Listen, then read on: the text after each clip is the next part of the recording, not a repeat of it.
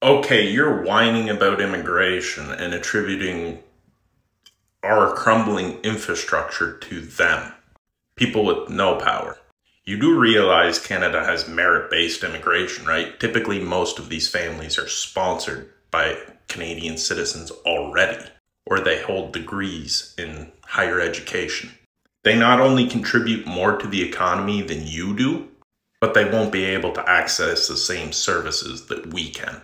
If you don't want immigration, you might want to start voting for progressive left-leaning policies. You know, ones that will actually incentivize people to have a living wage, child care, free post-secondary, rent control, all that stuff that makes it more desirable to have a child.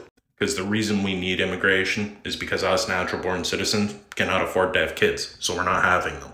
So how else are we going to keep the tax base up for an aging population?